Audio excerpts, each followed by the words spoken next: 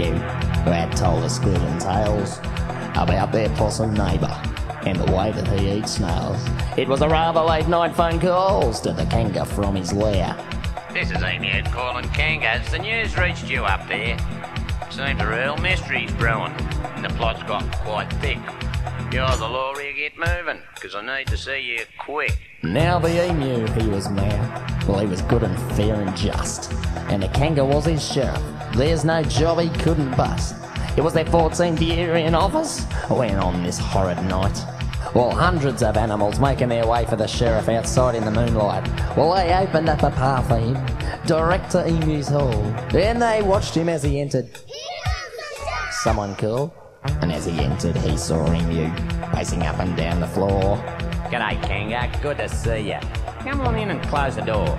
Seems we've got a problem here. The neighbourhood's disturbed.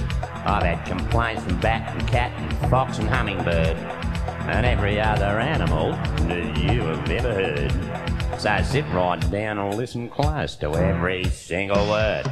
The possum has gone quite insane from eating all those snails.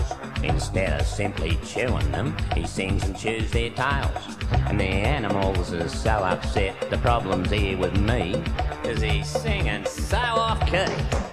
Well, now for 14 years the Kanga's job has been a little quiet.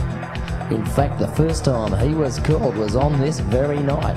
Oh, the situation here is bad, and this possum must be arrested, or you cannot sing while chewing snails as the animals have protested. Well, then the Kanga checked his gun and his badge and he hopped outside to hear, well, the claps and cheers of thousands of the animals from round here. And he hopped off over the hillside, and in his ears the cheers were ringing. Save the village from destruction! Stop the possum from his singing! Well, not far off in the distance, Kanga stopped dead in his tracks, for he heard an awful screaming wail and he wanted to turn back.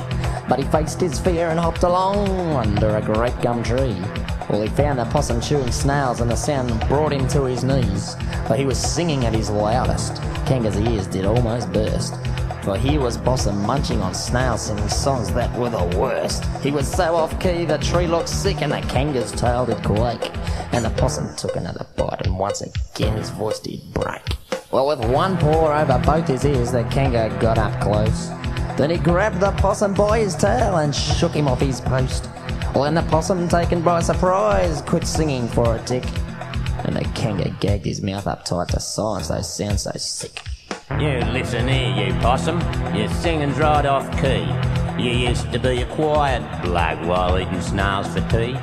And now the neighbourhood's in shock. Your singing is so bad.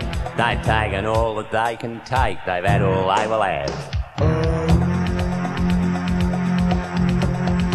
Well, after many hours of talking, Kanga got his point across.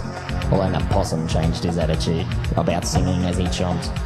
And the agreement, which still stands today and which the animals did cheer, is that the possum can eat all the snails he wants as long as he doesn't sing round here. And still the emu is the mayor, and the Kanga the police, and the animal community rests quietly at peace. Well, and the possum still gets talked about, but everybody's proud that he now can chew his dinner without singing out much too loud.